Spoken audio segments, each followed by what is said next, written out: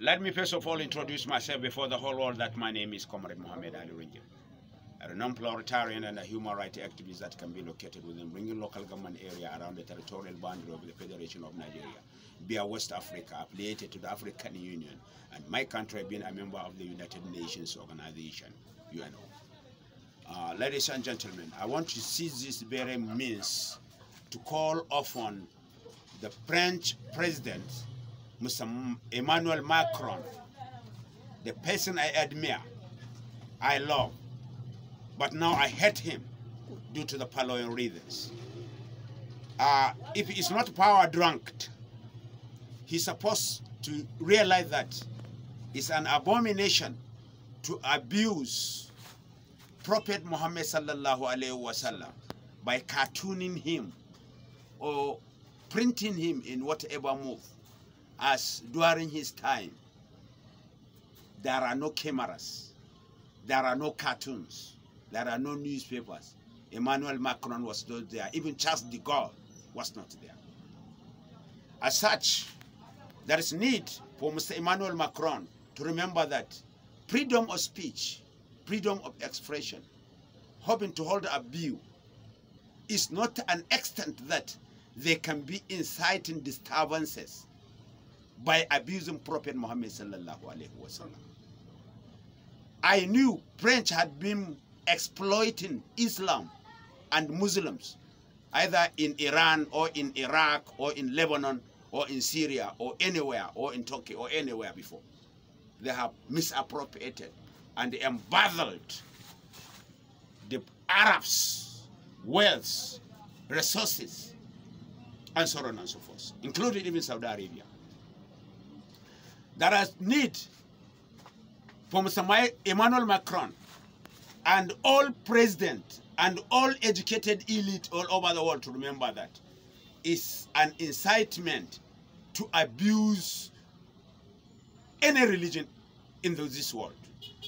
It's an abomination to cause Jesus Christ. As we Muslims, we are warned that Jesus Christ was among the prophets sent by Almighty God, including Prophet Moses, Abraham, Jacob, Solomon, John, and so on and so forth.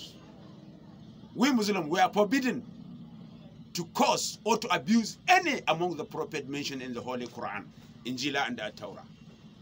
So there is need. If Christians are not interested in bringing turmoil, disturbances, arson, including Third World War, they're supposed to stop henceforth abusing Islam and Prophet Muhammad sallallahu alaihi wasallam.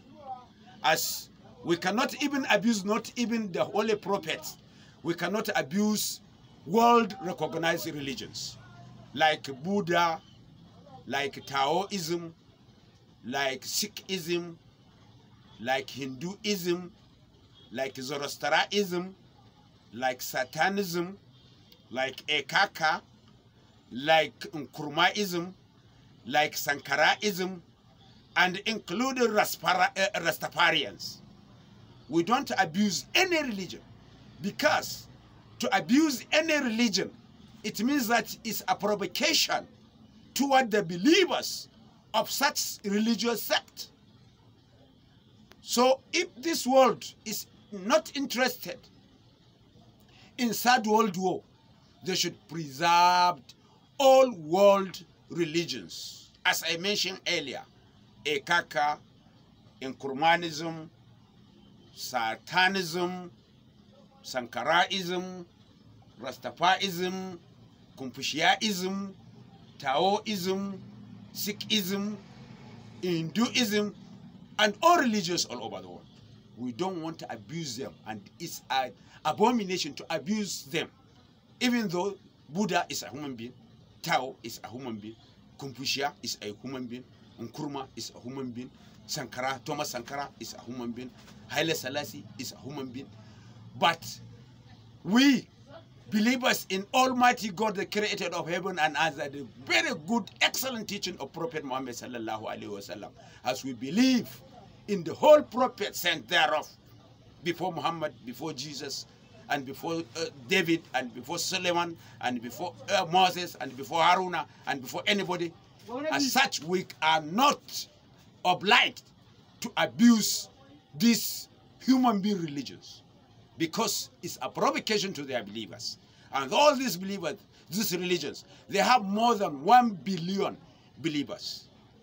So for anybody to continue, either from Cartoon or Charlie Hebdo or anybody or any magazines, pilots and other Washington Post and so on, if they refuse to desist abusing Prophet Muhammad sallallahu alaihi wasallam, I pray not this world may be in turmoil, war, disturbances, and arson, break and damages all over the world.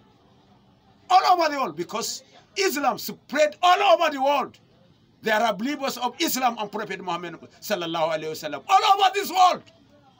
So if they are not interested in peace, they will live in pieces. My name is Comrade Muhammad Ali Ringim. Thank you, Mr. Good. Hi, Comrade. How?